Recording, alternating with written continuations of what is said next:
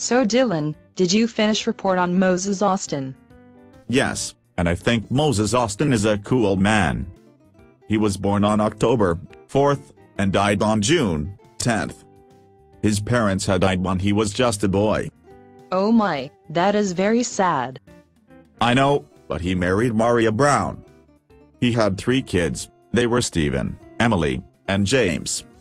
Stephen's full name is Stephen F. Austin, and he is very famous. Wow, I just love Stephen F. Austin books. No, I'm not talking about books, I'm talking about Stephen and Moses. Anyways, Moses left Missouri with a young servant. Most of all, he stopped Spanish people from taking over Texas.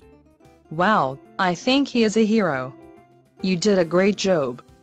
Thank you, I have learned a lot from Moses Austin.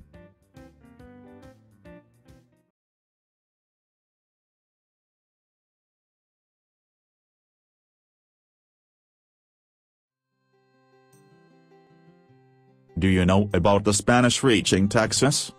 No, not really. Then let me tell you. Okay. Cabeza de Veza was a Spanish explorer.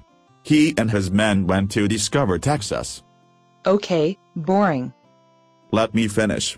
Anyways, Cabeza became separated from his men and had to spend 3 years by himself. Wow, I feel very sorry for him. Other explorers heard from Indians about a city called Cibola. The Indians said the city was filled with gold. Awesome.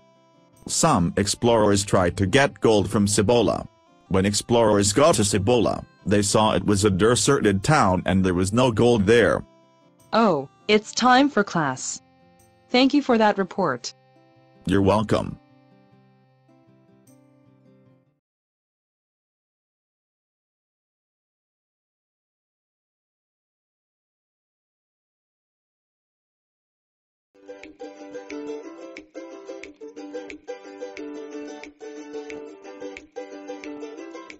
I don't know what to do about this project. What is the project about? Life in the mission. What is the timeline? 1650 to 1750. Okay, the mission was a horrible time.